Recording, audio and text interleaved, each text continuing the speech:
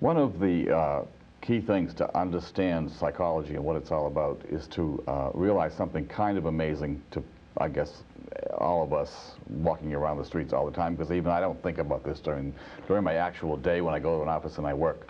But the reality that we perceive out here in front of us, even my own hands in this case, the chairs in the room, Steve sitting here. Steve happens to be an image in my head. Steve is out there. And the image in your head that you carry around of your mother, your sister, your brother, aunts, uncles, they're all what in psychology calls complexes. They're emotions and thoughts and intuitions and feelings around a given person. So the important thing for me is, for all of us to remember when we're discussing psychology, is that the world that we're talking about, Steve and I, the world in our heads, your head as well, is not the objective reality out there. What you're doing is you're taking it in from the outside through your five senses, and you have those natural genetic equipment. But then the world gets at you, and your mother and your father and your school and your college and all the rest of the corporation all make demands on your personality. So that the world that you perceive is a very personal world. It's been conditioned positively and negatively. And Jung has a major theme about positive and negative.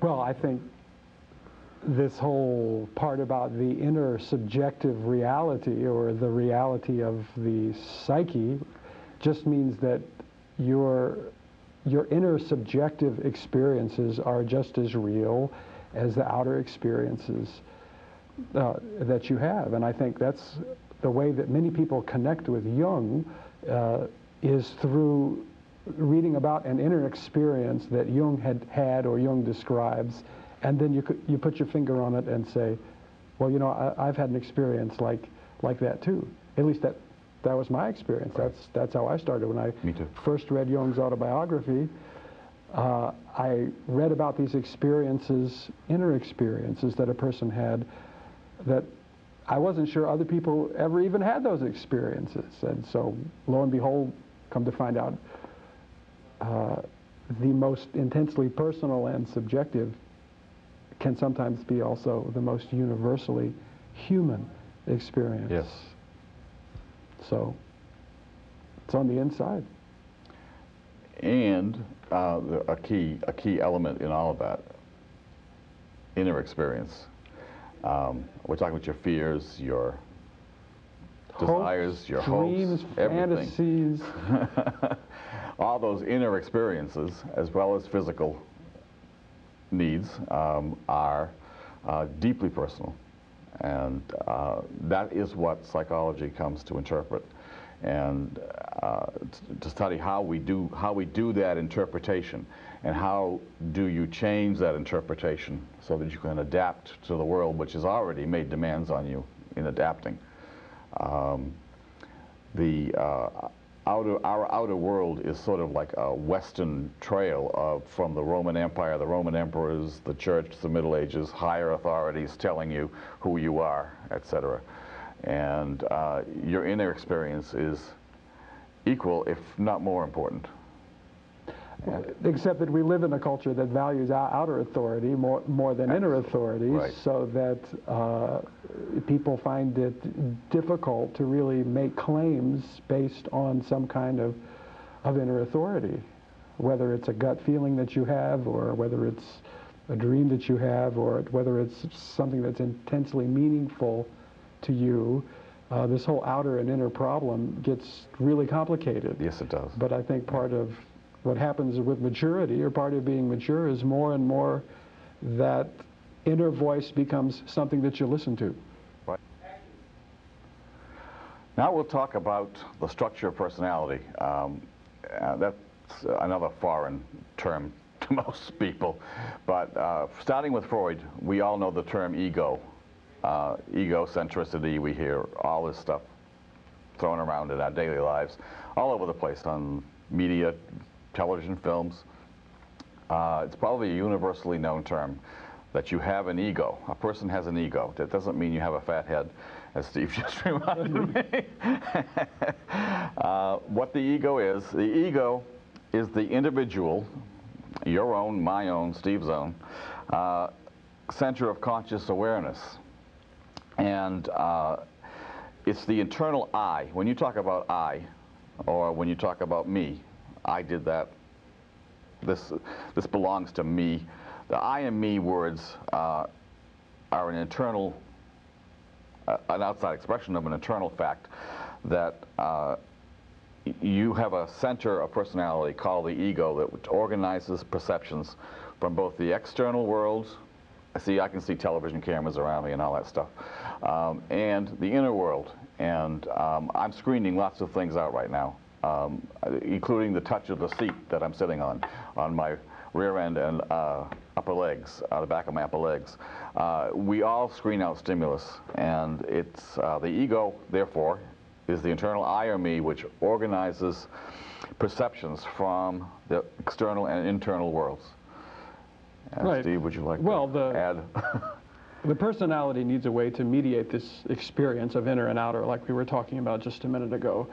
And it's not actually an easy thing. It's a very difficult thing because, sort of, as you just talked about, all of these experiences are coming from the outer world, and all of these impressions and reactions and things are coming from the inner world. And here's the poor ego kind of sandwiched in between the inner and outer world and trying to find some way to mediate or be conscious, to be aware of that experience. So the ego is the part of us that is able to be aware and conscious of something. By definition, if you know it, if you're aware of experiencing it, then you're having an ego experience as opposed to other kinds of experiences. Yeah, and that gets as simple as I'm hungry, I'm hungry.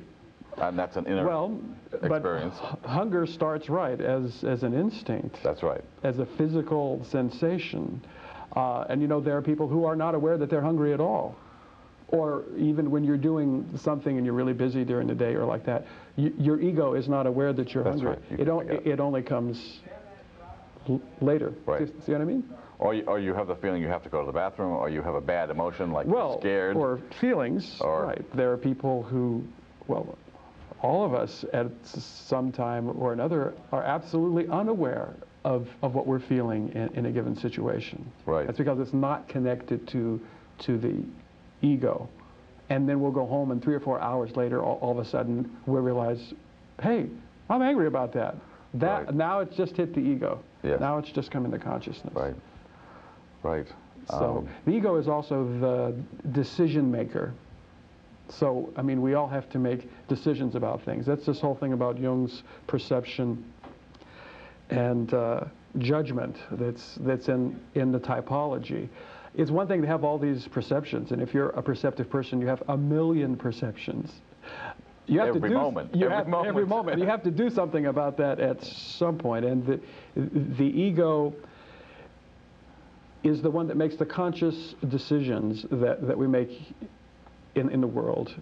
Our other parts of our personality make decisions for us too, right. But then that feels like something unexpected happened, or it feels like, well, I just said I wasn't going to do it and I just did it.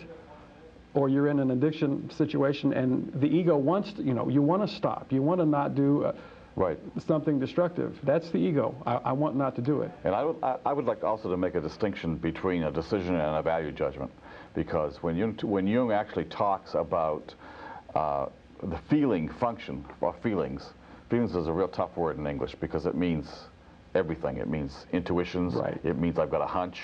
It means I can feel this chair that I'm sitting in. I can feel my physical body being sick or whatever. I feel sick, for example. Well, Jung said that the way to think about feeling is something agreeable or not agreeable. Right. Is something cold or warm? Is it something, yes, I'm into this, no, I'm not into this? Those are all feeling kind of things. Well, now, the decision of the ego is, okay, I know that I'm not into this right now. Do I go on with this? Do I not go on with this? I see value judgments backing right into the pleasure-pain principle from Freud. I like it, I don't like it. Yeah. I accept it, I don't accept it. But you see how that goes on by itself? There are people, and there are times in all of our lives when we don't know if we like it or don't like it. That's because it hasn't been connected to the ego yet. Okay, great. And it makes it a lot harder to make a decision, doesn't it? Yeah.